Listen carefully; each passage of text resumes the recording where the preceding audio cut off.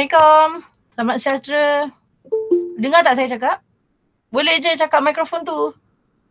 Waalaikumsalam. Dengar doktor. Okey. Dengar. Okey. Saya ada letak link Google Form. You all boleh isi kat dalam tu attendance. Sebenarnya saya tak ada meet attendance ni, so saya akan tally balik lah. Sekarang you all nampak tak yang saya present PowerPoint tu? Jap. Ada nampak tak ke tak nampak? Nampak. Ada Ada. Saya present lah. So, shall we start? Are you ready? So, good. So, can you all see my screen now? Yes. Yes, good. Okay. So, can we start? Yes, doktor. First of all, Assalamualaikum. Good afternoon. Apa khabar semua? Baik. Baik. Khabar baik. Khabar baik. Baik doktor. Okay, it's not I saw all of you. So, let me kejap let me you all can see me kan? So, Yes. tak apalah. Tengok je lah muka lecturer kau ni. Okay. Alright, so today we do live recap, revision and try out saja untuk basic organic chemistry. I can hear people coming in still. So let them in first. Okay, so your attendance will be actually monitored by Google Meet attendance. I also need you to write in chat section of the form. So kalau ada kawan-kawan belum masuk dalam Google Form, you can bagi pada diorang. For those who are speaking, can you mute your speaker so that other friends can hear me? Siapa yang speaking only? I think it's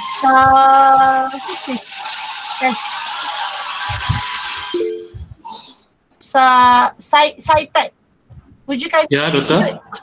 Can you mute your speaker because I can see some noise. I can hear some noise from you. Okay, so sorry. It's okay. If anybody who wants to speak, please do so. Sebab nanti kita ada 103, 104 now. So it might interrupt some friends who wants to speak. Okay. So let me just recap my attendance first so that I don't miss anybody. Okay, first of all, kalau ada di kalangan you all yang tahu kawan-kawan yang tak ada internet langsung ke apa, let me know so that nanti untuk test dengan exam I can figure something out lah.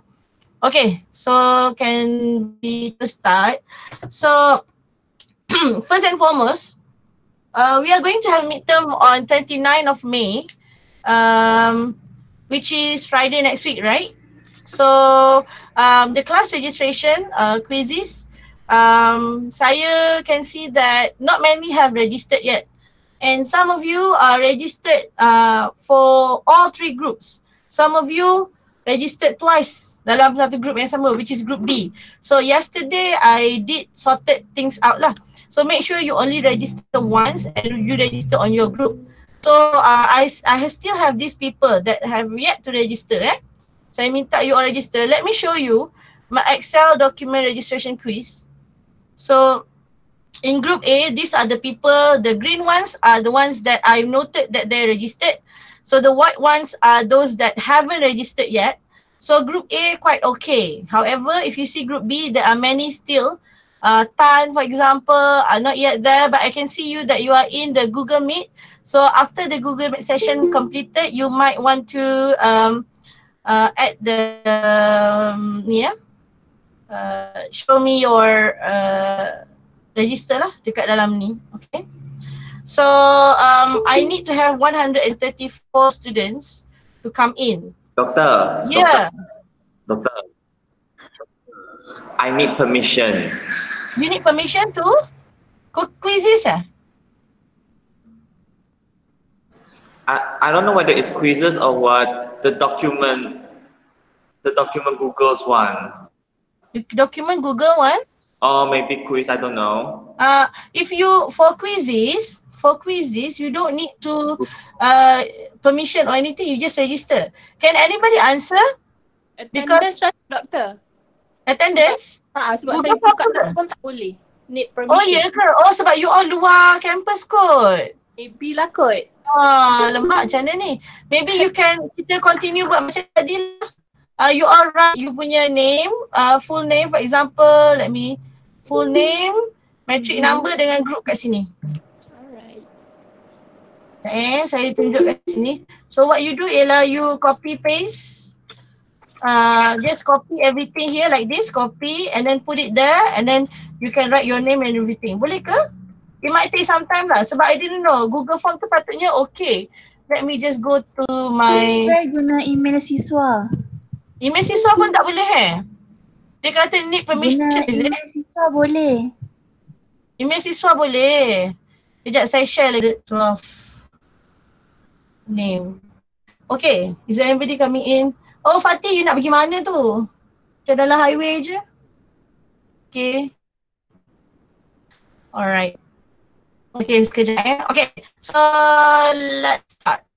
Okay, kita berapa kali start dah ni? Okay, so quizzes again, I'll show you group B masih ramai yang belum register. Group C also masih banyak yang tak register lagi. So make sure you register before coming ni lah. Okay. Now, yang tu dah sorted. Okay, I need these numbers to reduce so that we can have 134 students by before 29 lah. Now let's recap what is your courseworks. The purpose sebenarnya saya nak meet up dengan you all ni firstly sebab saya dah lama pun tak jumpa you all kan. So I don't know what you are up to. I can hear that some of you are attending some classes juga still. So saya tak buat kelas sebab sebenarnya you all masih midterm. So that's my reason lah. Okay, so your midterm test which is going to be held on the 29 is only 10%. So my code will be given at 9:30 AM and its quizzes is very simple lah actually. So it's like a game thing. Okay, the purpose of that because kita buat online, so I don't want you to feel burden using the typical way of doing tests. This is the recap. Individual assignment 10% tu sebenarnya is done. So actually I've extended the date for deadline twice already. Okay, so kalau yang tak sempat ke warna, sorry sebab saya dah bagi ruang yang sangat panjang lah untuk individual assignments. However, untuk group assignments is going to be 26 June together with the practical report. Sesiapa yang ada pandangan or whatever, you can just, if you have question, you can also ask me ya. So untuk group assignment dengan practical report, both of them will be uploaded in the My Guru. Untuk group assignment submission site as well as lab report submission site. Untuk group assignment submission site, saya dah bagi format hari tu dan class rep juga ada tanya saya. So if you have any question, please ask me now so that I can answer you terus. So list of group members saya dah terima dan saya harap nobody is left out without a group lah. So I want everybody, especially Ezani, Zikri and Eriska to ensure this. If there is a student without the group, that means dia kata doktor boleh tak saya nak buat seorang, I don't let you because this is group assignment. So if you do it on your own, perhaps I will not give you any marks. Okay, make sure you have group now. So untuk practical report, we still have 2 reports pending. Okay, we still have 2 reports pending.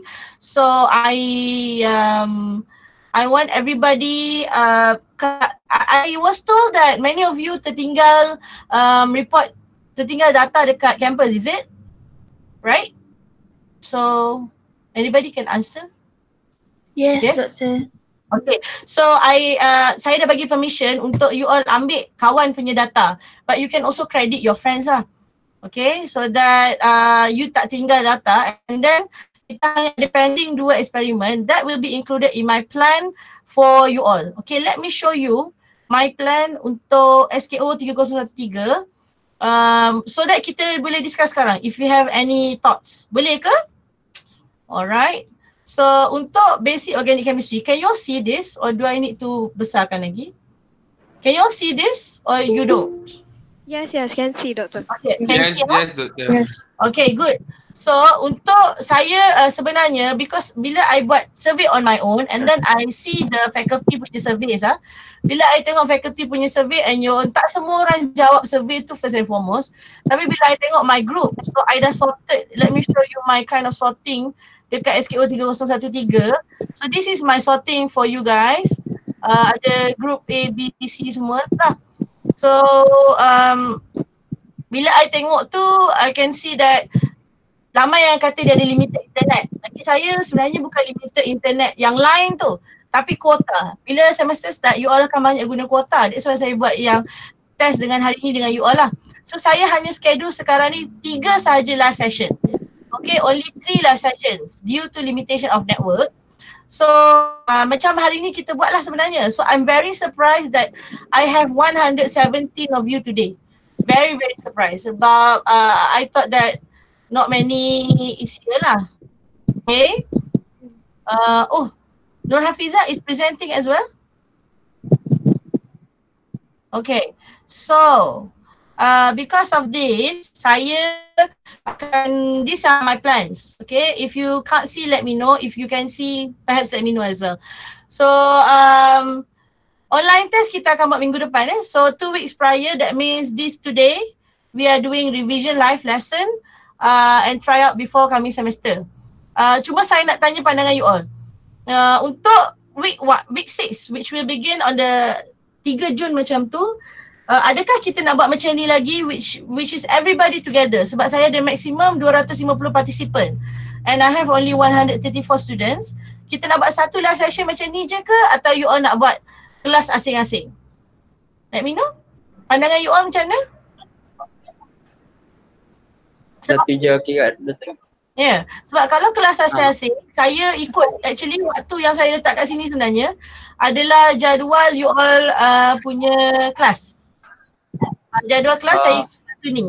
Kecuali you all rasa nak buat macam ni juga. Kita buat satu live session je untuk semua orang. Macam mana? Kalau itu mudahkan doktor untuk buat satu kelas je, okey je. Saya tak Kalau apa. Kalau semua orang boleh join, survey dulu. Semua orang boleh join, kira buat sekali je. Kan? Sekali je kan?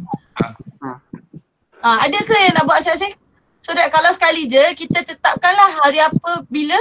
Sebab saya takut you all nanti bertindih dengan kelas lain. Nanti boleh tak you all bincang dalam grup hari apa, pukul berapa, so kita buat bersama saja. Untuk 3 kali je setakat yang saya plan lah sebab you all kata you all ada limited time kan? Okay? Boleh ke macam tu? Alright, thank you so much. Okay, ada apa-apa soalan untuk bahagian ni? Untuk yang ni ada apa-apa soalan tak?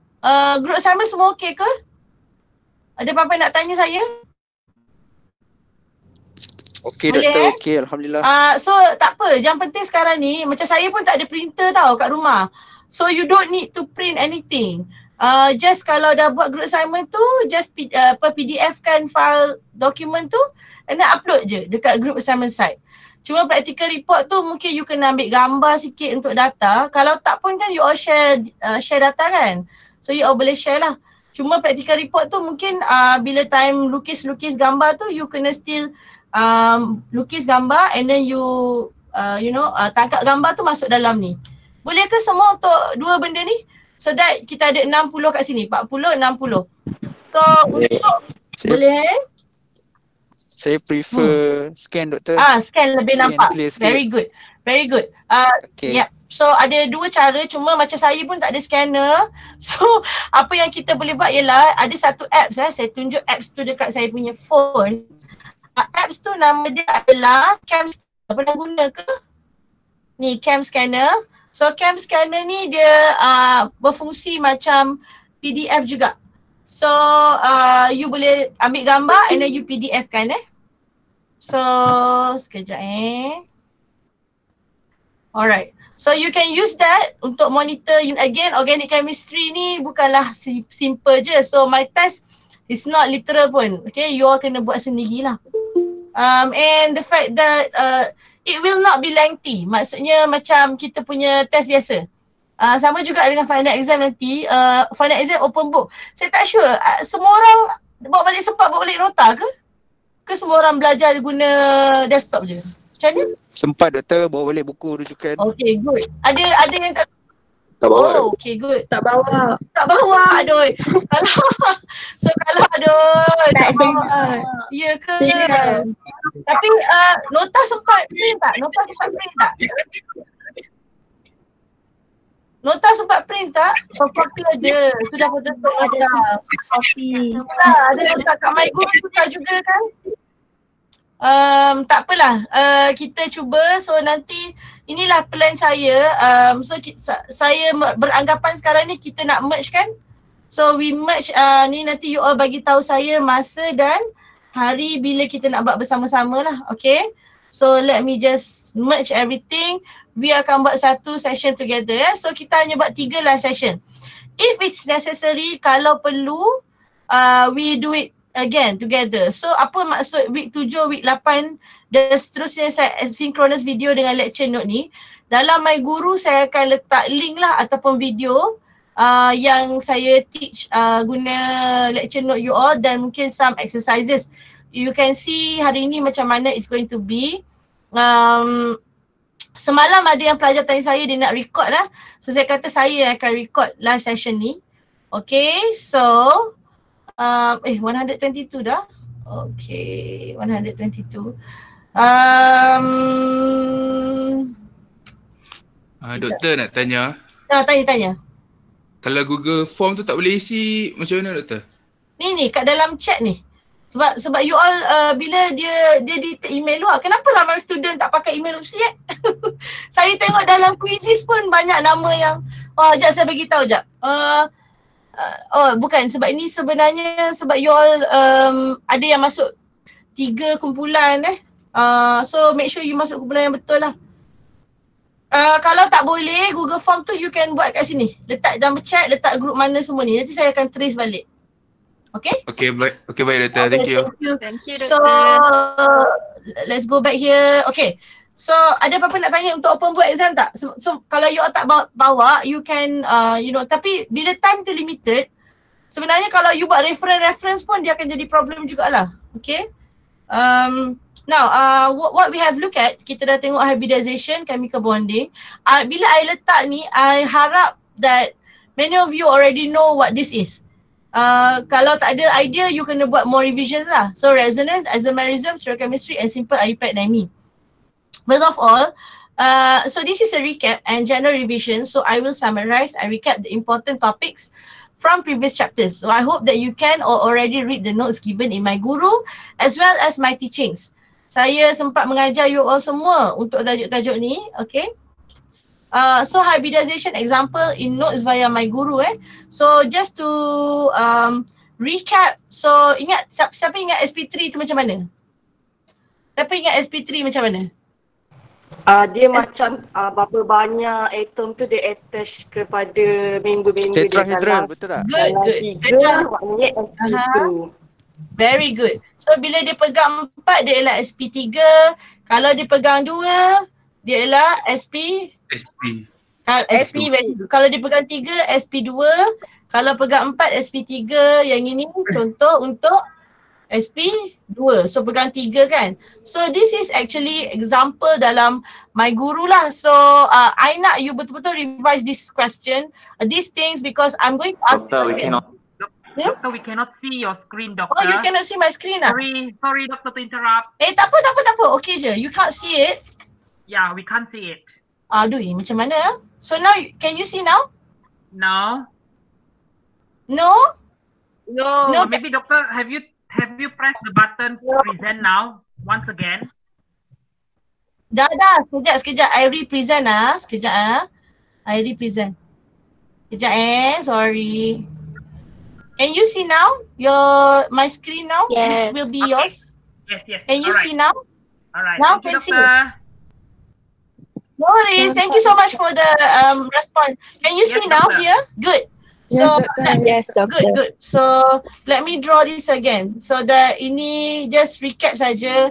So because I'm going to ask you in your test so it's going to be there. So this is again SP3. So this some example here is you can see for example You have SP2 here because it's holding 1, 2, and 3, right? So this is why SP3, even though it looks like this, because it literally holds 2 hydrogen, one to one carbon and another to another carbon. That's why they're SP3. And this carbon, they hold 1 and 2, which is SP. Any question on this slide? You can ask me if you have questions. So kalau tak, saya nak you all try. Let me know how many SP carbon, how many SP2 carbons, and how many SP3 carbons is in this compound. Boleh, semua boleh draw ke dalam notes masing-masing and count. Boleh. Yes. Count and then let me know. Perhaps dalam group section ke apa. So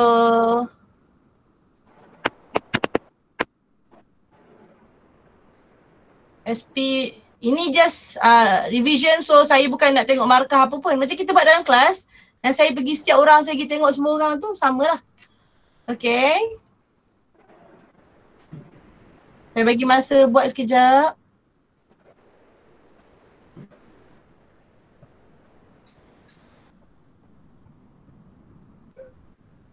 Dah ada yang dah ada jawapan?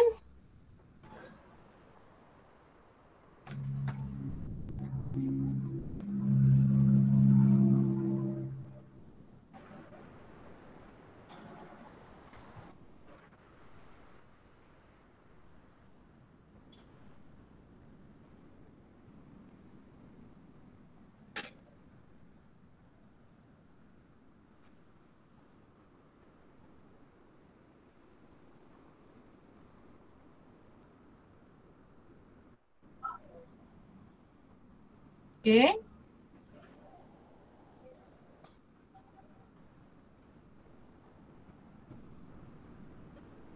Okay. So, semua dah buat Dah. I presume you all dah buat lah. Okay. So let's see. Is there any SP? Is there any SP? Actually, kalau you tengok literally, SP dia kena hold 2 saja. I can hear voice. Kejap. I can hear voice. Kejap. What is this? Oh no, ada orang jawab chat saja. Okay, no worries. Okay, oh ada jawapan. Sorry Teh. Okay. Okay, where is it here? Okay. So, SP, no SP tak ada. So you tahu SP2, okay, ada tak yang pegang?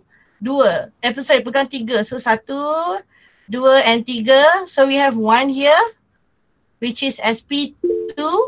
And then we have, kalau you sambung ni, dia ada hydrogen. So it's whole 1, 2 and 3. So this is another SP2. This one also is also hydrogen. So you have 1, 2 and 3. So this is also SP2.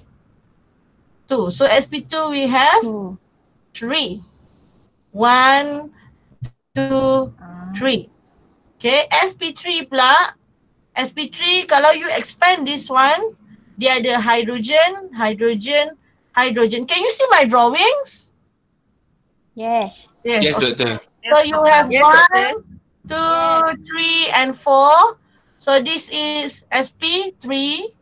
Kalau you expand this one, this is also SP3 because you have 1, 2, 3 and 4. So another SP3 here. That's all. So we have SP3 2 carbon. So you count 1, 2, 3, 4, 5. Yang ini, this example is something that I haven't taught in class yet because this is a ketone. Ketone saya belum masuk tajuk ketone lagi, tapi for asking you how many hybridization that we have, I can still ask you that. Any question on this slide? No. Okay. Good. Ada tak lagi yang ada soalan? Kadang-kadang yang ada soalan ni dia malu-malu. Kalau dalam kelas saya boleh pergi seorang-seorang kan. That's my practice, right? Because some of you don't want to ask me lah. Dia orang yang ask saya, orang yang sama saja kebanyakannya. So anybody nak ask me anything here? Boleh buat saya akan tanya tau dalam test. Okay. Good. Alright. Hello. Okay, good. Hello. Doctor. Hello, ya. Doctor. Ya Tan, saya rasa Tan beri suara dia. Sekejap Yeah. How to count the SP2 and SP3 usually? How to count SP2 and SP3? There is How to count? Yeah. Come again? How to count the SP2 and SP3. How to count SP2 and SP3. So you look at, okay, when I say when I say SP2, sekejap ya. So let's get back to our previous slides, previous notes. When I say SP3, okay, Dr. Yuhanis punya way of understanding this is simply when carbon is attached to 4 things. Okay. So you can see this one is attached to 1, 2, 3, and 4. Right? 3. So kalau SP2 pula, okay, kalau SP2 pula, dia attached to, let me show another huge example. So this is a simple example where we have 2 kinds of hybridization in one compound. Okay. So for these ones, let me use a different color. For these ones, you can see that it is SP3 because it's holding 4, right? It's holding 4. When it's holding 4, it's SP3. However, kalau you, let me choose light ones. Okay, for example, this one, it's holding 1, 2, and 3. Because of this holding 3, then it is SP2. Okay, this one is holding 1, 2, and 3 as well. Again, this is SP2. Can you see it now, Tan? Okay, so for this example then, you I want to ask you how many SP, because SP is linear. That means if we go back to previous slide, this is the kind of SP, yeah, because it's holding 1 and 2 only. If it's holding 2, then it is SP. Okay, so for example, let me get back to this example. I want to see this one. I ask you, what is the hybridization of this carbon? So because of that, I see, okay, there are no more hydrogens because one carbon can only hold 4 hydrogens, right? Or 4 atoms. Carbon is maximum 4 atoms or 4 bonds. So here already have 4, so ada 1, 2, and 3. It's holding 3. Because it's holding 3, we call it as SP2 carbon. Okay? Is it okay now? Anybody else have question here? Can I move on? Okay. Yes. Okay. So thank you for resonance. For resonance, I'm still going to ask you question dalam midterm test. However, it's going to be 1 question only. Okay, let me just let you know there will only be 1 question for hybridization, for resonance. So for resonance, I'm going to ask you to do it on your own, okay, to do the revision on your own, so that you know, it's not really my focus lah. You can see that, but the resonance is going to be important later in learning mechanism, especially when we come to the topic of alkene. There will be a lot of mechanism there, so I hope that you can understand dia punya how the electron moves. I did talk to you about this in class, okay? So let me see. Okay, untuk chemical bonding juga, molecular Lewis and line angle, actually I have prepared you punya midterm test, okay? I have prepared you punya midterm test, yang usual one, which means I'm going to go to a Dewan Kuliah and then give you, and then I'm going to mark it, right? But I couldn't do that now, so that's why untuk midterm test you all tak akan ada lukisan. There will not be a drawing, but I'm going to ask you the naming. Okay, there will not be a drawing, but I'm going to ask you untuk nama. Okay, so I think you are kind of lucky lah. Kalau tidak, biasanya saya akan suruh you melukis. So molecular Lewis and line angle saya dah fokus dalam kelas. So these two I want you to do the revision on your own. So saya akan terus kepada isomerism sebab saya rasa that will be the most challenging topic untuk my previous chapters. Okay, isomerism, we have my large focus will be these four things. Okay, we have constitutional isomer, geometrical isomer dengan stereoisomerism which will include R and S. Okay, constitutional isomer ini is what all of this I'm going to definitely ask you in your test.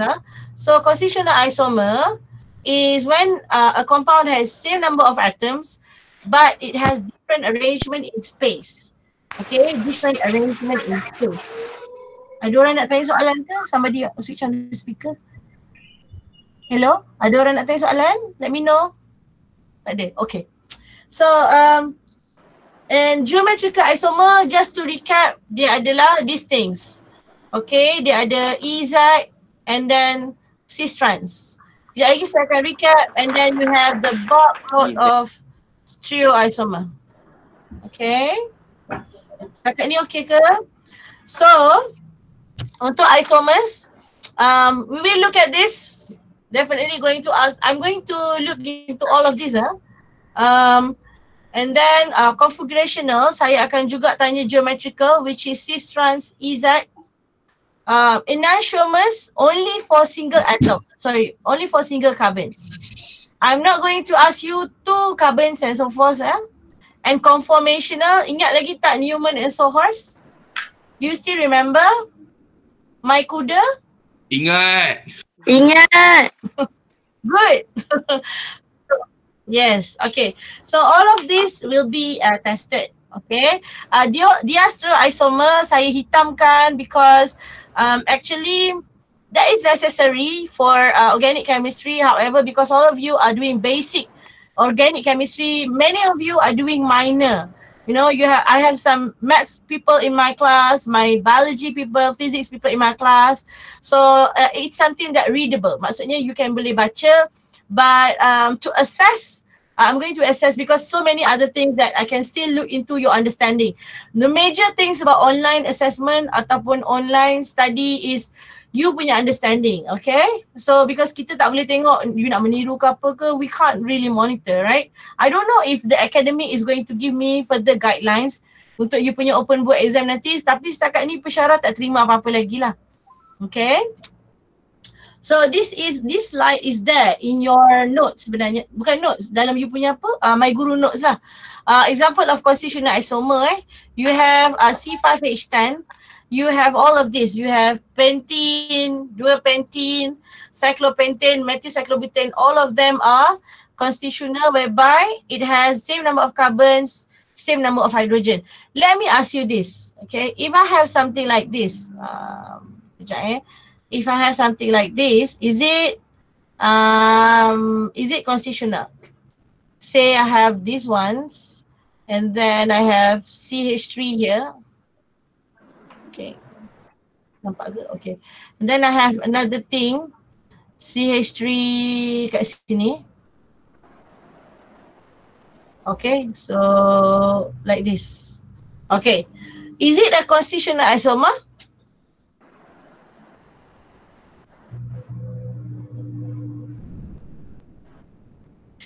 Is it the same compound or is it is it constitutional isomer?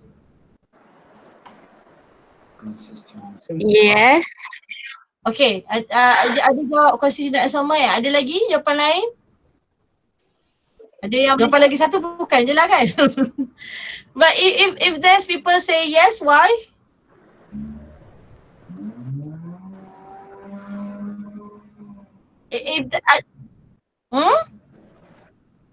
Still 5 carbons. Still 5 carbons, okay.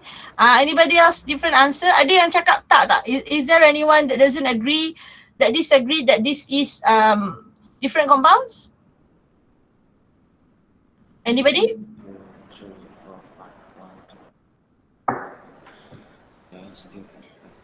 Okay, let me tell you that this is not constitutional isomer. Essentially, this is the same compound. Why? Because even though it looks slightly different, but if you count everything, okay, if you count everything, we have 1, 2, 3, and 4 as the longest chain, right? And if I count from here, 1, 2, 3, and 4, it's still the longest chain is 4, and the substituent is still sitting at carbon 2. Carbon number Right. 2. Even though it looks slightly different, but it is essentially the same. Okay, it is the same. Boleh sebab nampak walaupun satu is going down, satu is like that, but it is the same compound. So you have to ensure that you will recognize which is constitutional isomer, which is the same compound. Okay, anybody has question on here? No, Doktor. Okay, good. Can I move forward? If anybody has question, please interrupt me and do so. Okay. So, yeah. How to determine whether it is constitutional isomer or Same compound. yeah. Okay, so first and foremost, you have to see. For example, we look at this compound, these two compounds. Both of them are pentene, right? Both of these are pentene, which means it has 5 carbons. However, okay, if you count, okay, first of all, you have to count everything. Make sure it has the same number of atoms, same number of carbon, same number of hydrogen. If it has oxygen or nitrogen, it has to be the same as well. But the different thing is, because of the definition, is it's arranged differently in space. Maksudnya the bonding sequence is different. So you can see where is the double bond now. So the double bond now is sitting at carbon 1, between carbon 1 and carbon 2. However, in this case, it is sitting at carbon 2. Okay? So the difference between this case and this case is that this one is just drawings looks different. But if you count everything, count number of carbon, count number of hydrogen, yes, it is it has the same number of atoms. However, it's arranged differently. Okay, it's arranged differently still, but if you start counting all of them, both of them has the substituent at carbon CH3 like that. Let me give you another example.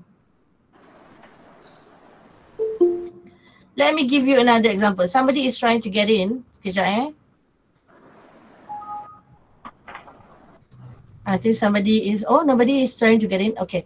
So let me give you another example here. Let me see. For example, tadi saya guna line angle. For example, I'll show you this one.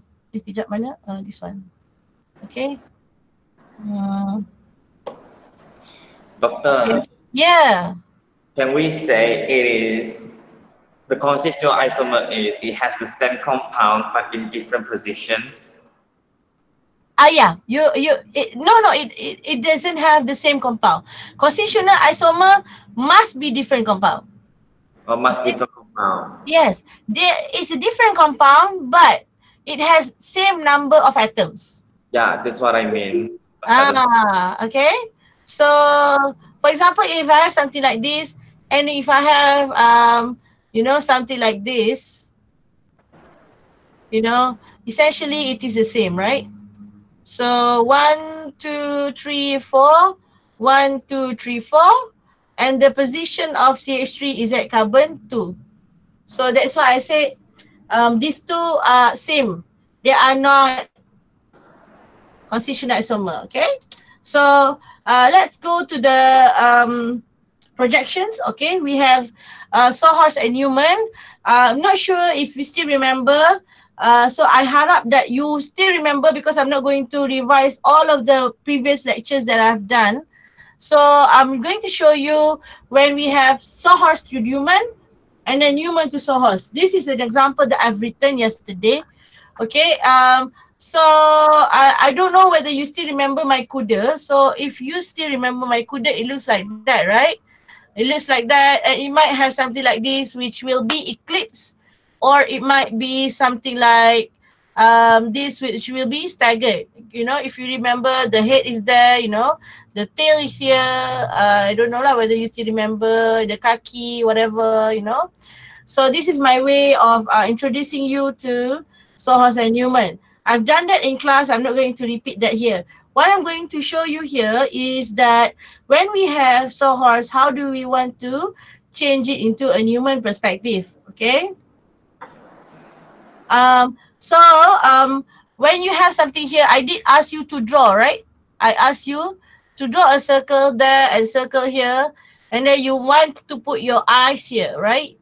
So when you put your eyes there, you can immediately see that this CH3 will be up there, and then you have hydrogen that will be there, and then you have chlorine that will be on the left side.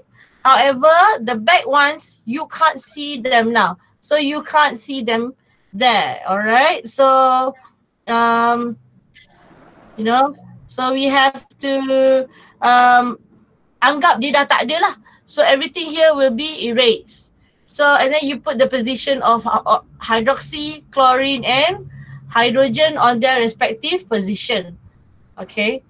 But then when we have Newman to sawhorse, this is the different kind of drawing, a little bit different. But essentially it is the same as my kuda lah. Okay. So when you have the depan like that, ingat tak saya kata inilah mata you. So mata you berada di sini. Okay, so that's why it looks like that, CH3 on the top. And what does it mean by wedge and hatch? Okay, hatch means it's lebih dekat dengan you. This one is lebih jauh dengan you. Okay, so if you see here, chlorine is sitting there, hydrogen is on the right. Okay, so then it's looking a bit straight like that. And then because this hydrogen is sitting down, that's why it will be parallel with the CH3. So it doesn't have the wedge and hash bond. Saya dah cerita tentang wedge and hash bond ni juga dalam kelas previously. Okay, and then you have hydroxy there and chlorine there. Anybody has question on this slide? Saya tak dengar lagi suara kawan-kawan lain. Senyap je. No questions. No question. Siapa yang cakap tu? Saya. Saya siapa nama? Saya tak nampak. Okay. So, ya. Siapa tadi? Alamak, tak nak cakap dah. Okay. So, okay. Geometrical isomer. Saya nak tengok ada ke soalan dalam Google Meet tu. Kalau ada, bagi tahu saya. Oh, ada yang baru nak masuk. Hai Iwanina. Oh, hai Farah Natasha. Line you ada okey ke? Aku unstable. Mobile doktor. You mobile? Oh, ada yang jawab apa benda? Aku apa benda tadi? Aku unstable. Unstable. Siapa tu? Tan. Apa Tan? Kalau unstable is okay. You boleh it's okay. Kalau you keluar masuk pun I can still know. Okay, so geometrical isomer ada cis trans EZ. So before this I taught you about cis first, and then I discussed cis and trans first, and then I discussed E and Z. But like I told you before, it is essentially the same. Okay, cis and Z ni the difference is just that one has two same atoms, okay, or two same molecule, and the other all four atoms are different. Okay, so if we go to cis, you can you can see that this one, they are sitting on the same side. Same is cis, remember? Trans is opposite. So Z, I told you, because Z has different ends, so it will look similar to cis. Dia terbalik sikit. This one saya dah tackle in class.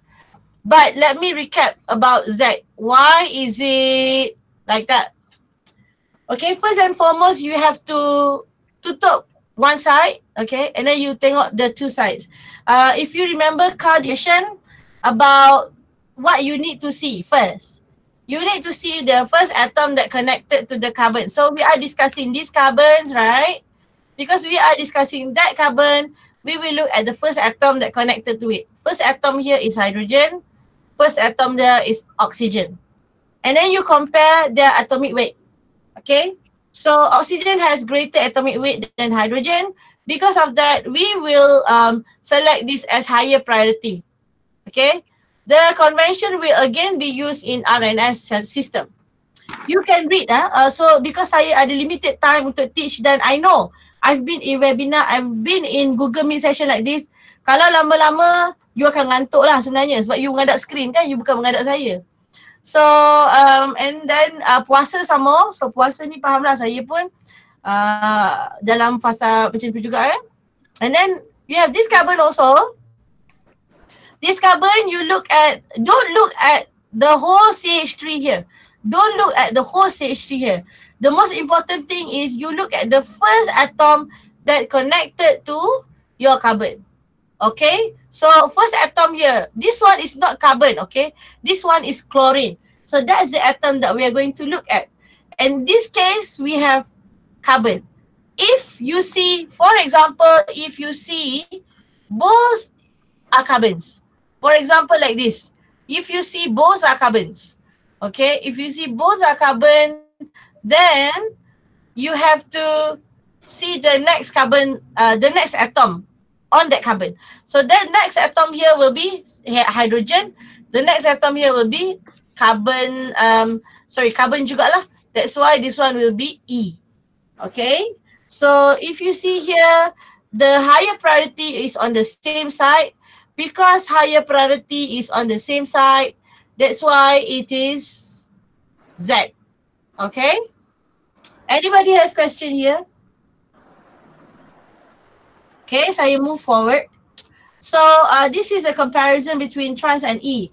So trans simply because you have two atoms sitting on different side.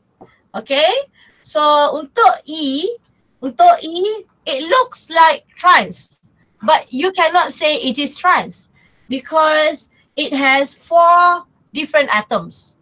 Okay, and then again you do the same thing. You divide this into 2. You tutup one side, you look at between this, we are discussing this carbon, you are comparing this atom and that one.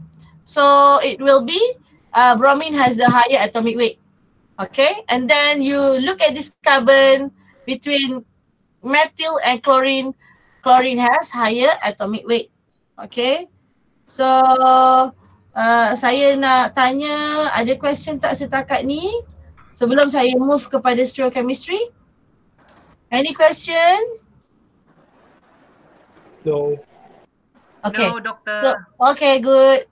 Okay, so saya nak move on kepada stereochemistry. Okay, again, all of those that my focus today is I'm going to assess you on this, on your understanding. I'm sorry that we don't have, I think we have enough time actually during our face-to-face session to discuss about all of this. Actually, I'm sort of worried for your coming remaining weeks, ada lebih kurang 9 minggu, because I couldn't see you. So, you know, if you have question, I don't know. So that's why saya buat asynchronous sebab you all punya limited. Tak apalah. During the live session, you can let me know kalau ada soalan dan sebagainya. So untuk stereochemistry, the most important thing that you need to know that it is not the same as constitutional isomer. It is not the same as geometrical isomer. Okay, where the most important thing here is you have asymmetric carbon.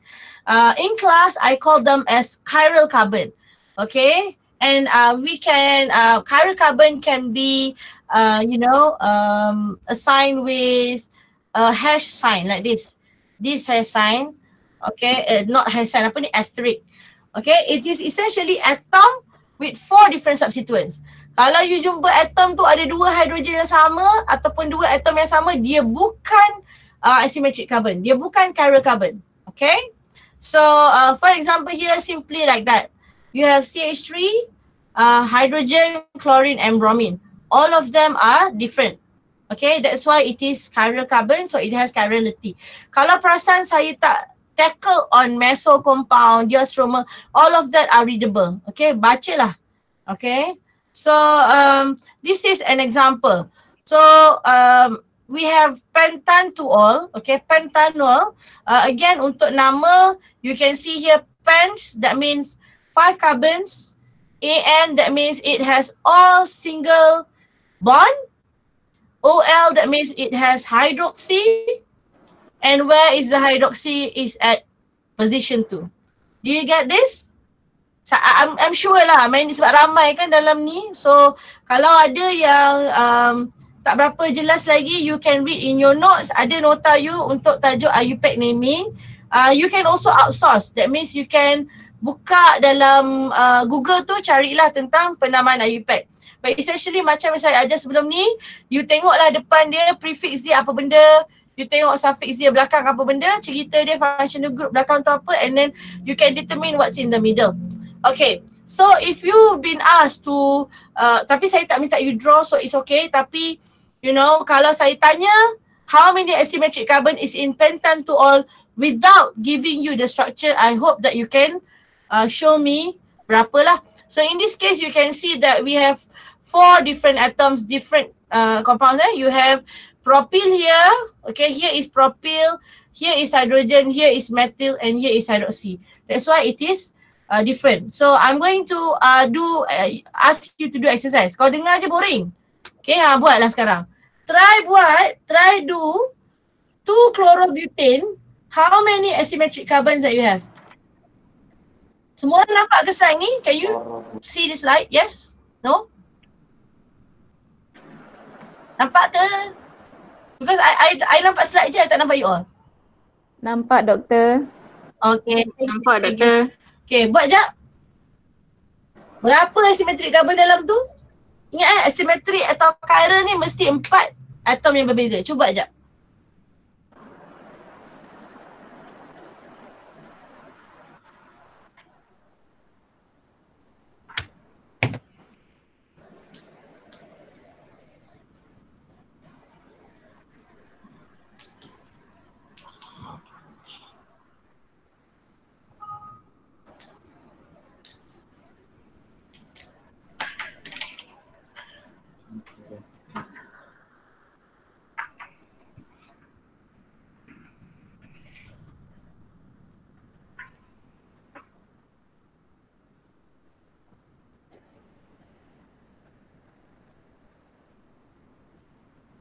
Oh, you all jawab dalam ni. Saya tak know. Okay, tak apa.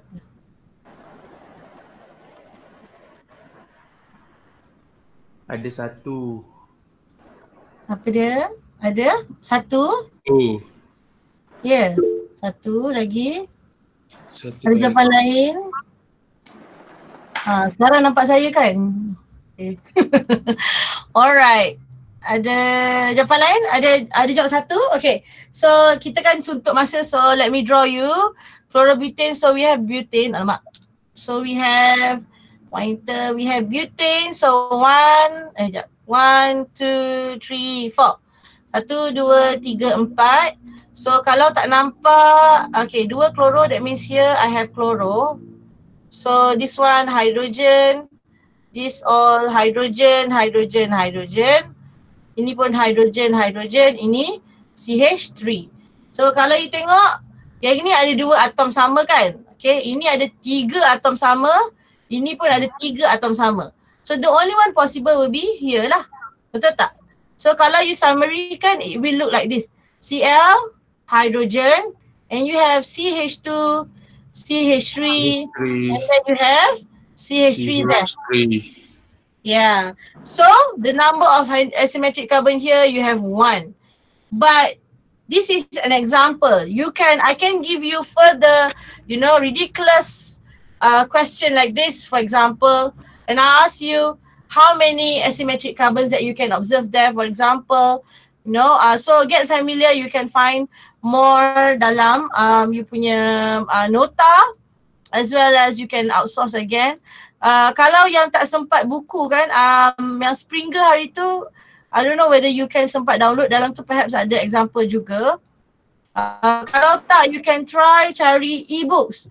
Dekat library sekarang dah ada e-books. Try find organic chemistry e-books ke kalau ada. Dan kalau sempat lah, biasanya e-books ni dia punya jumlah megabyte besar untuk you download. Okay. So dalam hari tu saya minta you all lihat add puzzle. Okay, at puzzle punya video, saya minta you all tengok RS, enantiomer, diastroma, racemic mixture dan sebagainya. So I don't know whether you understand those, tapi yang ini saya buat simple. So saya ada this one is called 3D drawings, this one is called Fisher projection. Okay, the easiest way to look at things is through Fisher projections. Okay, so saya dah pernah sebut ni dalam kelas, I did talk to you about this in class. So if you have something like this, so this one is, of course, it is asymmetric because all of these are different atoms, okay? So macam mana kita nak jadikan dia Fisher is through converting it like this. So when you have like this, dia punya one above that, and these things dia akan menjadi dia backbones, okay? Dia akan jadi vertical lines, okay? The one here will be your horizontal lines, okay? Macam mana nak tahu is that you have to ensure that your lowest priority group is on the horizontal line, vertical line. So if you get the answer, it will be the final answer. So again, this one, go back to Kahn-Ingold Prolog convention, you look at the first atom. Okay, kalau ada yang mula rasa penat, yang dah rasa doktor ni tak habis-habis lagi, sabar ya, saya pun dah rasa a bit tired. Tak apa, it's okay. Ada yang rasa penat ke? Ada yang rasa dah muntah ke? Okay. Hello, anybody answering? Are you alright? Belum, tak penat lagi. Semangat. Semangat, tak lapar. Kau lagi doktor. Pukul 1 lagi 6 jam. Lagi 6 jam nak buka sabar. Waktu tidur saya tahu ni pukul 1 waktu tidur. Kau duduk rumah kan? Okay. Tak tidur, bagusnya. Yelah. Okay. Lepas tu, okay, you look at the atom So atom there, and then for hydroxy, you don't look together. Okay, you don't look together, you look at this like that. Yang ini maksudnya saya belum cerita kalau you ada, for example, CH3 and then perhaps you ada COOH, you know, and then you have Cl and then perhaps you ada C, ataupun you ada instead of that, you ada something that looks a bit ridiculous, like, you know, like this for example.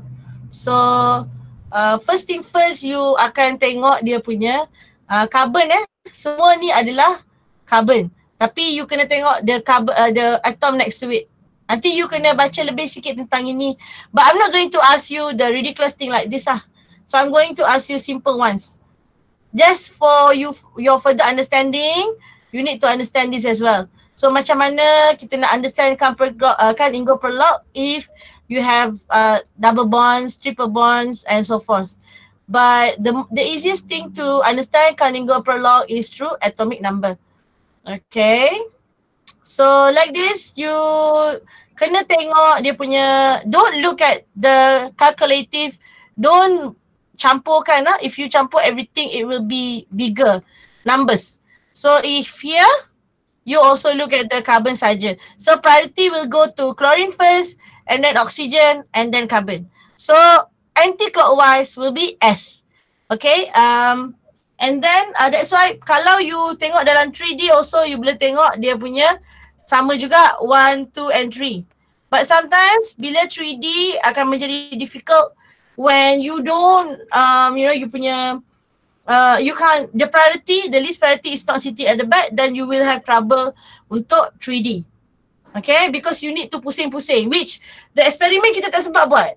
Okay, experiment 1 tu tak sempat buat, so I was thinking untuk guna 3D punya ni lah, and then I have to figure something out untuk experiment 1 tu nanti. Okay, now we have this one. Another example, tapi ini tadi you buat 3D kepada Fisher, this is the same also, 3D kepada Fisher but it looks a bit different. See yang ini dia punya head, dia punya wedge ni kat depan and then hash kat belakang, this one kat belakang kan. This one kita tengok the hash kat belakang and then the wedge kat sini. So cerita dia adalah sama. The whole thing here will be your vertical line. Okay, and then yang bahagian ini will be your horizontal line. Okay, and then you will assign the priority. If you look at the 3D and then you want to assign the priority, it's going to be a bit difficult because the lowest priority is hydrogen, but it is now facing the front. If we have the 3D punya molecular modeling, kita boleh pusingkan dia. Tetapi kadang-kadang to those people that are not visual students, it will be difficult for you to see. That's why I always ask my student to convert 3D projection to Fisher projection like this.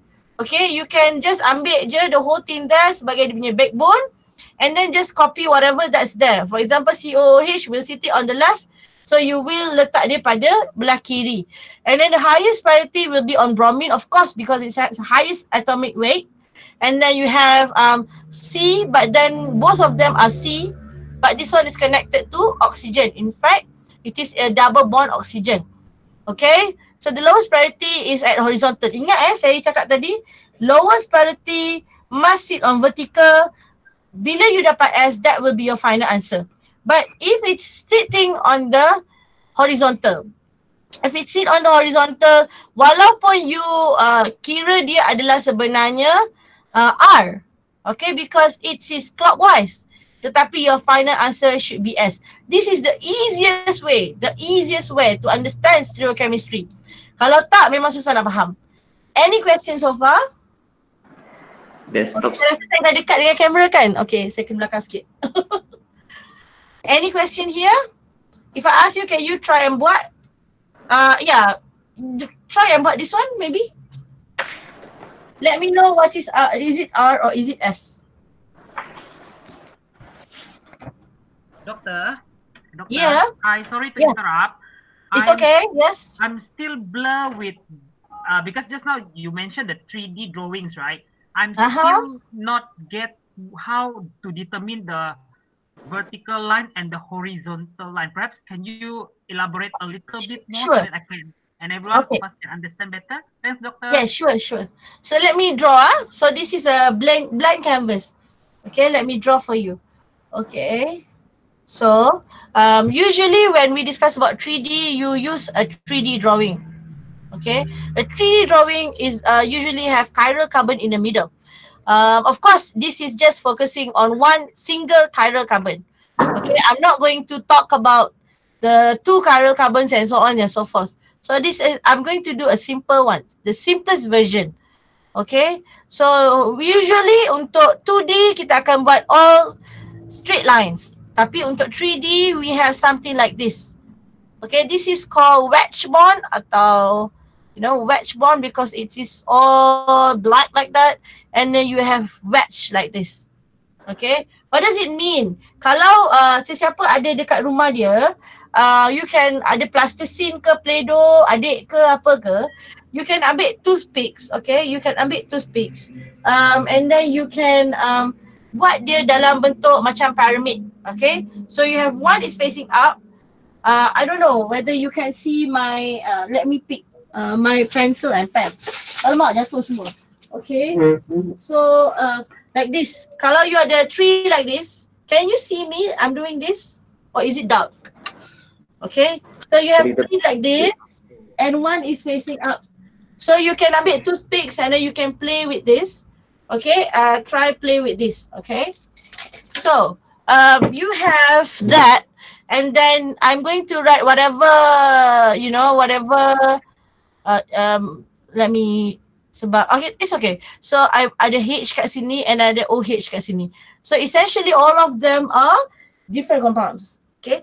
Yang saya maksudkan horizontal and vertical is that kalau you ada macam ni, sometimes kalau, you know, if I draw you something a bit easier, for example, I draw you, I change this lowest priority group, you know, instead of CH3 kat sini, I letak hydrogen, for example. So I bubuh CH3, I bubuh, you know, hydrogen kat sini, ni tak ada So CH3 kat sini, senang lah sebab lowest priority kat belakang and then you just tengok kat depan je. So this will be 1, 2 and 3. So the answer will be S. Tetapi if I go, alamak, kejap if I go to erase all ink. Macam mana tadi? Erase all ink on slide. So tapi tadi saya lukis pada you. You know, like that. Sekejap. Tak apalah. You know, like this. And then like this. And then CH3, CL, OH, H. Okay. Horizontal is you are going to take apa yang ada di atas. Okay. Apa yang ada di atas letak dulu siap-siap. And then OH will be up there. Same. Don't change anything. Okay. Same. Don't change anything. And then you will take the wedge bond is the one yang tail. Maksudnya di belakang.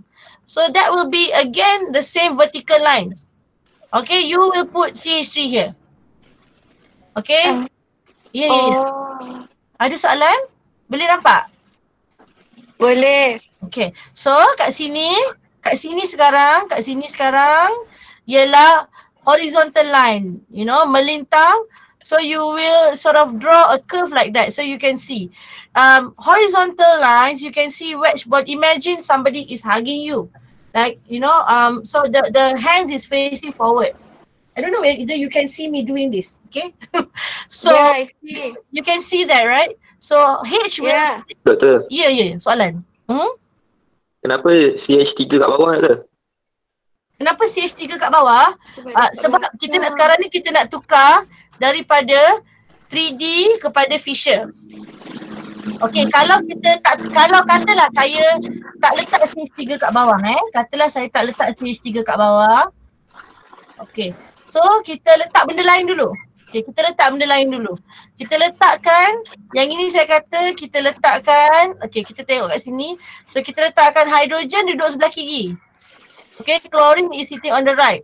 So, stage 3 nak duduk mana lagi? Duduklah kat sini. Menjawab ke jawapan you? Boleh ke? Siapa yang tanya soalan kat saya tadi? Because I can't see the screen, your screen. I can see the PowerPoint slide je. Tadi Sebab CH3 tu jauh dengan kita Doktor betul. CH3 tu jauh dengan kita. Kalau buat pen saya tadi ni, okay, katalah saya ada macam ni kan. So, you akan nampak saya daripada depan. So katalah ini adalah CH3. Can you see this? So CH3 will be behind. That's why your eyes will be there. CH3 behind. So lihat semua. Ambillah lidi sate. Sekarang ni mungkin makan sate kan? Lidi sate ke, batang aiskrim ke, ranting kayu kat luar pun boleh juga. Ambil 4 ranting and then try lekatkan dengan gabus ke. Just be creative. You know, you can post me your picture of doing this creative thing using the 3D and understand. Okay? So, boleh nampak ke sekarang the people that ask me kenapa dia horizontal dan vertical tadi? Boleh Doktor, boleh. Okay. Yes, Doktor. Thanks, Doktor. Alright, good. So, what is the answer for this? Cuba buat dah.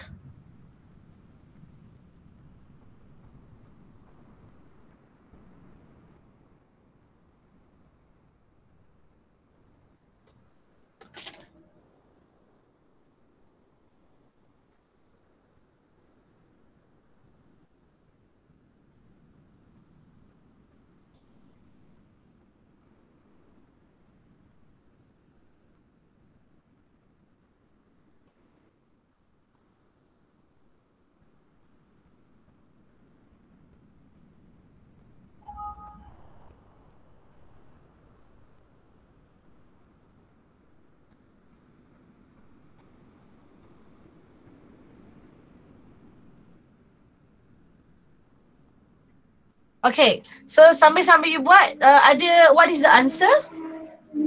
Ada yang jawab dia either R or S sajalah. So, berapa ramai dapat R? Berapa ramai dapat S? I think I'm talking by myself. So, I'm going to go back to Google Meet and see how many. Oh, we have 47. So, ada 2 orang dah tinggal.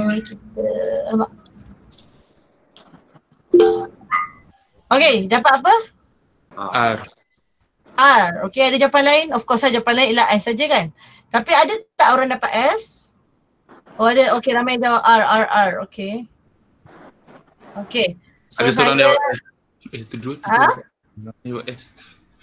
Ada yang jawab S? Okay, tak apa, kita buat sama-sama. It's okay. Tak ada salah, tak ada betul pun. Sekarang because saya buat live macam ni kan, saya tak boleh pergi sorang-sorang, okay? Saya tahu ramai yang because this is my kekurangan of doing this like dengan macam ni dengan you all. Kalau you all ingat, saya selalu pergi kepada you all sorang-sorang kan. That's my way of helping everybody. But by doing this, I couldn't. So kena buat inisiatif sendirilah Jangan malu-malu nak tanya soalan sebab saya tak boleh nak pergi sorang-sorang. Okay? Inilah masanya kalau tak faham. Selamba je cakap, doktor tak faham, you know. So I can explain further. Okay, so we go back this here. Alright. Okay, so if I go like that, my CL is up there. Bubuhlah CL kat sini. Okay, and then you ambil this whole thing there. OH is on the left. And hydrogen is on the right. And then CH3 nak letakkan mana lagi? CH3 letak kat sini lah. Sebenarnya you boleh understand this as your backbone. This will be your tulang belakang. So you berbual dia punya priority. This will be 1, 2 and 3. So 1, 2 and 3 this is apa ni? And T. So this is S. However, lowest priority is on the vertical side. That's why it is R. Very well done. Ramai jawab R Okay. Kalau ada yang jawab S, in fact, kalau ada yang tak faham lagi, this is now the time untuk you buat revision. Okay. This will not, R and S, true isomerism dan semua-semua yang kita belajar awal-awal ni, dia akan jadi basic saja untuk the next chapters. Okay. So setakat ni semua okay kat sini? Okay, doktor. Alright, good. So, actually saya prepare sampai sini aja. Oh, no.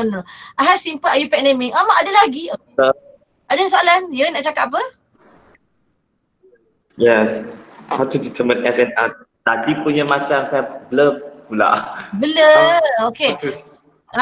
So macam ni. Saya pun doktor. Okay, blur. Okay. So, setakat convert daripada 3D kepada visual dah faham dah? Yes. Faham dah. Yang tu dah faham. Yang R dan S. Yang tu dah faham. Okay.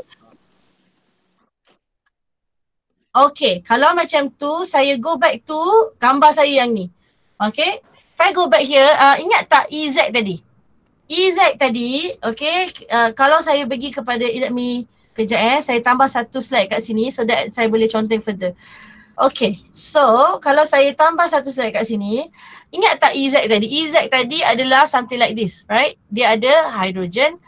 Kenapa saya go back here? Because it is the same. Okay? I ask you to divide it into 2 and then see, compare dia punya priority. Sebab kita akan menggunakan priority yang sama yang dipanggil sebagai Kahn-Ingold-Prolog Convention. So Kahn-Ingold-Prolog Convention ni dia cakap kita lihat pada carbon in perspective. So the one that we are talking here is this carbon, this particular carbon, right? So to that carbon, what is the atom attached to it? So atom yang berdekatan dengan dia atau atom yang berkait dengan dia is chlorine dan hydrogen. So Kahn-Ingold-Prolog ni menekankan ialah atom that connected to the carbon in discussion has to have higher atomic weight. Okay. Dan dia bukanlah summary weight. It is not maksud dia macam dia bukanlah campuran. Okay. So macam ini hydrogen atomic weight kita tahu 1. Okay, and chlorine atomic weight berapa? 17 ke 35. But it's definitely higher than hydrogen. So because of this, chlorine will be our highest priority. And untuk belah kanan ni pula, you don't look at 3 campur 12. So yang ni 15, yang ni 17.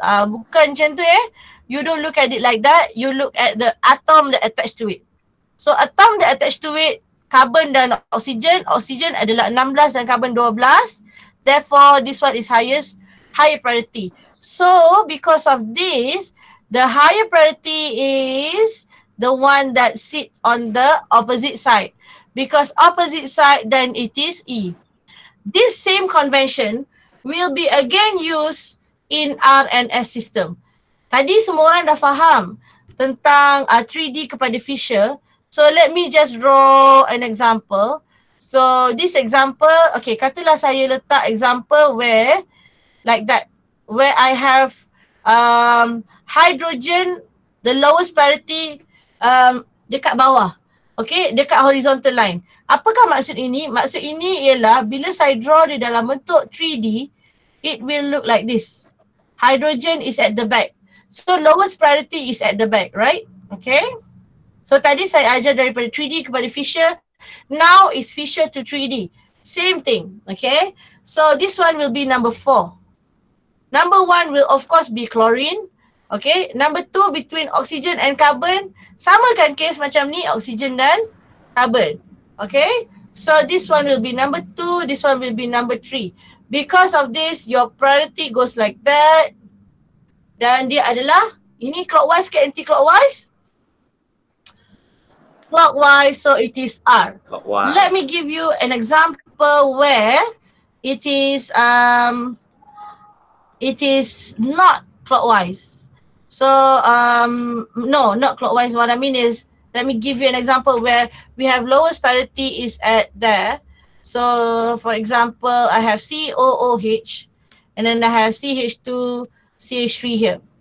Okay, highest priority. Okay, kalau you count everything together, if you count everything together, this will be bigger, right? You have 16, 32, 34 campur 12 apa?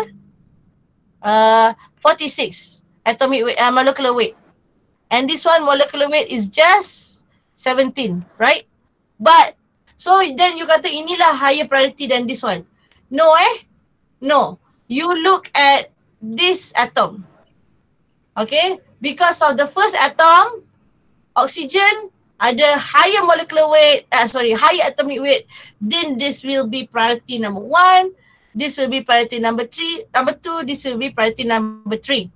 Okay, between carbon and this carbon juga, you can see, you can do further reading, but essentially this one has higher priority because it is connected to oxygen. This one is connected to hydrogen. So, because of that, then we have, this will be priority 4. Because of that, then we can assign their priorities like this. 1, 2, 3. So this is apa? Clockwise ke anti-clockwise ni? Anti-clockwise. Ini clockwise ke anti-clockwise ni? Anti-clockwise. Tetapi, ingat saya kata tadi, lowest priority must be on the vertical line. Okay, because it is, ini ialah the easiest way to understand. Okay, because it is sitting on the horizontal line. Kalau you buat 3D, untuk drawing ini, you boleh nampak yang this one is CH2, CH3. If you do a 3D, this one is hydrogen, this one is COOH for example. Okay, so lowest priority is at the front. That's why kita kena tukar. So kalau fissure, nampak je lowest priority dekat horizontal line, daripada line yang melintang, you have to change it. So your final answer is R. Do I answer your question? Dah boleh nampak ke sekarang? Okay, yes. So that means the lowest priority is always Yes, I can see that. So that means the lowest priority is always yes, the lowest priority always at vertical for your final answer to be confirmed. However, there will be time. For example, the 3D compound where you have, for example, this 3D compound. You know, this 3D compound, for example, you have, or these 3D compounds, my question, you know, where you have the lowest priority is at the front. Because it's at the front, then because of that, your hydrogen or lowest priority is on the horizontal line. Okay, kalau those of you that feel my fissure is difficult, you adalah orang visual. That means you can buat, you know, change you punya hydrogen ini kepada ke belakang. That means you want to change this into like hydrogen there and then CH3 here and then you punya OH kat sini. You know, OH there. So feel free to do so. Okay, but I always feel that fissure is the best way to understand. Okay, If you have something like this, you know, you can definitely see and immediately see that this is R. Okay. Kalau yang orang yang visual dia boleh turun campak lah. Kalau tak, tukar kepada visual. Okay, so setakat ni okay. Yang tadi soalan tanya saya, siapa yang perempuan tadi? I couldn't hear you, the girl. Sorry doktor. Yeah. Mengganggu. Saya nak tanya, macam mana kita nak tentukan daripada 3D kepada visual tu, dia punya compound tu dekat sebelah kiri ataupun kanan? Sebab kalau macam yang doktor tunjuk tadi kan yang garisan putus-putus tu CH3 kan? So that compound will be at dekat bawah. Tapi OH tu dia tebal, dan macam mana kami nak tahu kalau yang tebal tu dia ada dekat sebelah kiri ataupun kanan? Sebab kalau macam yang doktor tunjuk tadi, dia akan jadi H first tapi akan jadi R bila ditukar sebab dia punya yang lowest priority dekat horizontal. Tapi bila yang soalan yang doktor bagi kami buat tadi. Okay. Okay. Sekarang ni kan yang OH dengan tak, yang CL dengan CH3 kita dah dapat confirmkan atas dengan bawah kalau jadi visual. Tapi CH3 dengan H, macam mana kami nak confirmkan dia ada dekat sebelah kiri ataupun sebelah kanan? Oh, okay. That's why you kena letak mata. Sekarang ni kalau you buat dia 3D, you akan nampak sebab dia, because yang ini adalah belakang kan? Because yang ini adalah belakang, so of course you punya mata akan letak kat sini. So bila mata letak kat situ, you buat you punya perspektif sendiri, you akan nampak OH adalah belah kiri. Oh, so yang kiri dan kanan cuma so sajalah yang membezakan. Yes, yang membezakan. Sebab kalau you letak kat sini, mata you, kalau letak kat sini mata you tak nampak apa-apa pun. Sebab because CH3 ni, dia adalah di belakang. That's why very important for you to note yang mana yang belakang. Which one is facing away from you. Which one is facing away from you, yang jauh tu. So you can try again, macam saya kata, the best way to do this is you have a 3D sort of modeling in front of you. You can build this, okay. In fact, nanti buatlah guna ranting kayu ke, guna you punya creativity, and then you can share to me apa yang you buat. Okay, sebab itu you nampak bila you letak mata tu, you nampak okay yang mana kiri, yang mana kanan. Do I answer you? Ya doktor, thank you doktor. Sama.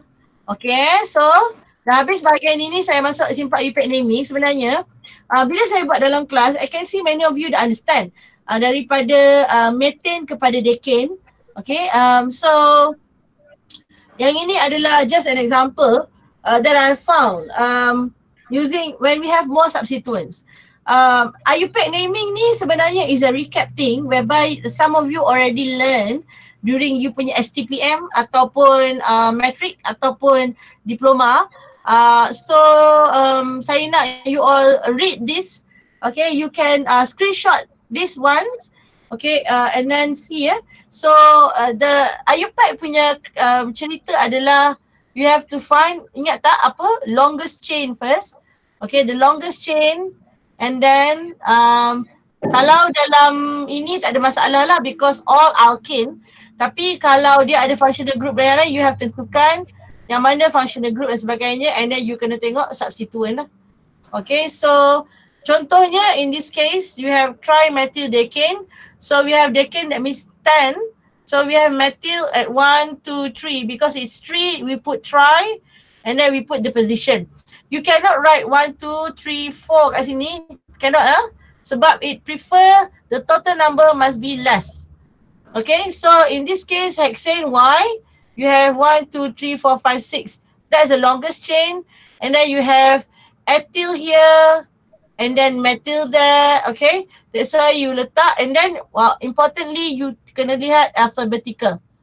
It is selain daripada tu dia tengok alphabetical. Saya nak ini you all kena buat self study juga banyak. Okay, kena buat self study. Ini sebenarnya revision sahaja. I give you many examples here. You can try and read lah. Okay, anyone has question here? Ada tutorial ke doktor? Tutorial tak ada pula. Tetapi if you want exercises, you can always go to Google and type exercise naming alkane for example. I think dalam my guru notes, dekat tajuk alkene depan-depan tu ada some exercises. This one is quite good exercise. What you can do for this to become a tutorial is that you can copy all the compounds, you know, in your notes ke A4 paper ke whatever, and then pergi makan, and then pergi mandi, and then come back, try buat without the answer. And then you see whether you got a correct one. Boleh ke? Okay. Sort of self-study. Because I can give you a lot of tutorials, you know. I have my book here, but then some of you will do it, some of you don't. So I feel because of this PKP thing and you have plenty of time on your hands, so maybe you can do a self-study of sort. That means, you know, use your internet wisely lah. If this will be a challenge, you can always find the e-book to help you lah. Okay? Is it okay? Everybody's okay here? Ada tak soalan lain? Ada yang rumah dia dah guru. Apa dia? Okay, no problem. No problem here. Okay. So untuk yang ini juga, I hope that this will be okay. Alright. Yang ini the difference between this and the previous one is just yang ini ada halogen group. So you can screenshot this screen and then understand dia punya, you know, you can firstly kira what is it pentane. Is pentane because the longest chain is pentane. Pen is 5 carbon. A and E is a functional group. And what is there? You have substituent iodo and ethyl. Remember, for alkyl halide or the presence of halogen, you will note that as substituent. Dia bukanlah main functional group. Okay? Because the priority is lower than even alkene. So, I give you many examples here. You can try and buat. Again, if you want to do this as tutorial, okay, don't worry.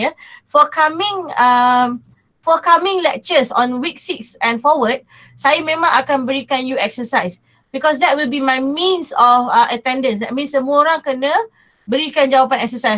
It will be not a lot. Maksudnya sikit saja exercise untuk you all buat sebagai rujukan di rumah. Okay?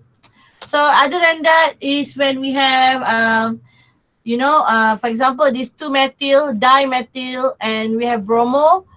So you have to see lah, why is it B, why is it di, okay? Di doesn't count as you punya alphabets and things like this. You can further read. Okay, and lastly, simple single bond for alcohol saja. Okay, so ethanol untuk 2 carbon add, ingat saya ajar you all sebelum ni, tengok add, you know, it's 2 carbons all sebab dia ada functional group OH and sebab dia adalah single carbon saja. Okay, oh ada something, ada sekejap somebody said something, ada bunyi kat notification saya. Why? Oh, Nurzukmi, welcome Nurzukmi. You just come in. Okay. So that is all. Saya nak you all screen cap this and then try buat. Okay. So sebenarnya itu saja saya punya live recap. Kalau ada apa-apa, you can ask me. Sekejap lagi saya nak tunjuk jadual pada you all. Jadual kita punya week 6 sehingga week 14. Okay, I was told that some of you has ada some lecturer buat juga kelas kan. So Eriska bagi tahu saya some lecturer buat kelas. So tapi saya will be my last class before we'll see one another on week 6. Okay, so inilah saya punya cadangan.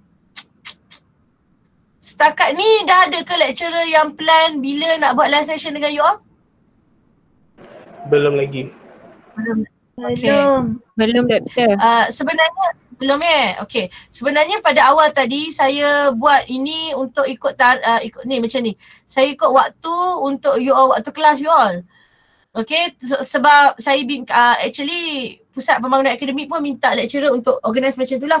Sebab kemungkinan akan bertindan dengan jadual yang lain. Tetapi saya rasa ini pun macam ni pun okay. Saya buat untuk semua orang and then I monitor you punya attendance. Okay. So yang lain-lain ini adalah bukan live session. Maksudnya you all tengok video je. I don't know, sebenarnya saya rasa macam okay juga kalau saya mengajar macam ni kan. Macam sebab saya boleh dapat live maklumat pada you all dan saya boleh mengajar macam dalam whiteboard yang saya buat. Tapi kalau it's better sebab ramai yang kata limited internet dan sebagainya, tak apalah kita buat asynchronous. Ini pun hari ni study 120 lebih. Ada beberapa kawan dalam berapa orang tadi yang memang tak dapat datang lah. So 134 lebih kurang 10 orang lebih saja. So tak apalah sebab itu saya rancang begini. So untuk week 6 sampailah week 13 ni adalah benda yang sama. Bukan sama maksudnya dia punya konsep sama saja. You have naming, you have reaction and synthesis. And then a little bit of mechanism.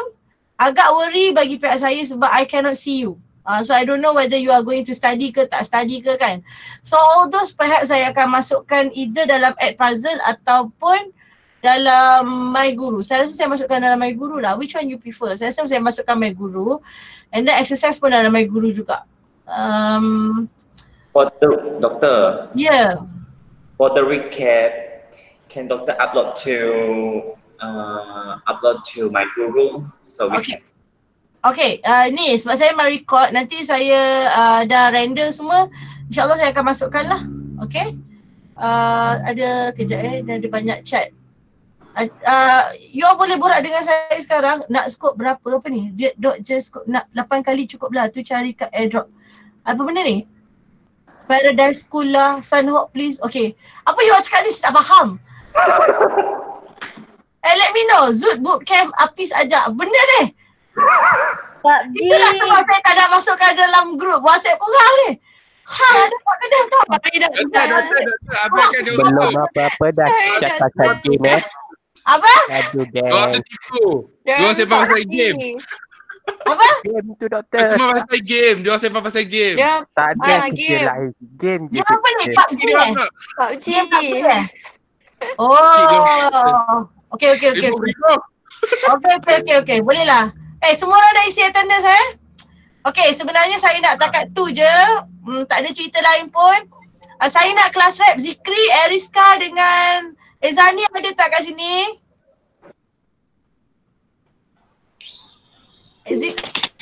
Okay, saya nak stop sharing lah so that I can see all of you. Ada Zikri, Eriska dengan ni so that Okay. So nanti you all bincang masing-masing bagi tahu kat saya bila ada apa-apa lagi tak? Kalau tak ada kita boleh adjourn the meeting.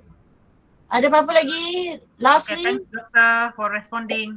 Thank you. Okay, siapa belum buat attendance you can buat attendance kat sini. Okay, thank you. Ada apa lagi? Tak ada? Korang ni, you all ni dah pernah jumpa ke satu sama lain online? Dah ada pernah kelas sama-sama Ke ni baru first time? First time, doctor. Ni first time lah. Excited. Takkanlah hello to one another. Pura-pura lah saya tak ada. sebab tu sampai game pun discuss kat sini kan. Okay, thank you so much. You can see it doesn't, kalau you tak buka dia punya video, it doesn't use much internet sebenarnya. Dalam 5 berapa kilobyte ke? Saya pernah buka Streamix kan, yang bukan saya tak pakai Streamix pun. I use also my phone. So it doesn't involve a lot lah if you tutupkan video. Alright? So with that, yeah. Can we try to use another apps like WebEx, such as WebEx, because nanti macam tersekat macam tu. Tapi I will look into that surely. Okay? So thank you. Berapa orang Sabah? Anybody rap from Sabah? Sabah. Hai dokter, Sabah. Hai. Quarantine online. Quarantine online. Aduh hai. Ada yang kat kampus? Siapa ni? Mirva. You kat kampus Berapa orang kat kampus? Berapa orang kat kampus? Mirva lagi, siapa Mirva? Siapa kat kampus lagi? Quarantine online class. Quarantine online. Okay, thank you. Selamat Hari Raya Selamat Hari Raya. Selamat Hari Raya. Sama-sama. Selamat keamatan. Selamat Hari Hari Raya. Thank you. Selamat Hari Raya, Doktor. Nak apa? Bye, Doktor. Happy Raya.